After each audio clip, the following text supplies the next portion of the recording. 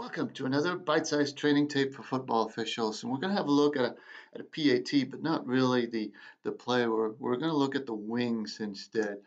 Um, Initially, you'll notice the formation actually is a little unusual because only on one side they have two eligible receivers, and the linesman indicates this by indicating that the outside guy is in the backfield. That's not a case for the line judge side.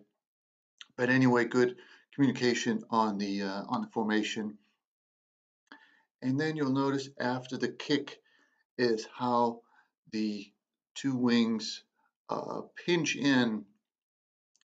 Not that they need to, but it's always nice to have this kind of pinch just in case something happens. We're already moving in towards the play, and it'll be faster and easier to get in and break something up if we need to.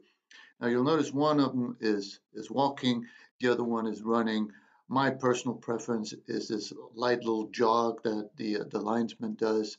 Uh, as long as it doesn't come across as too eager or too fast, you still want to make it nice and easy so that it doesn't look like you're going in to break something up.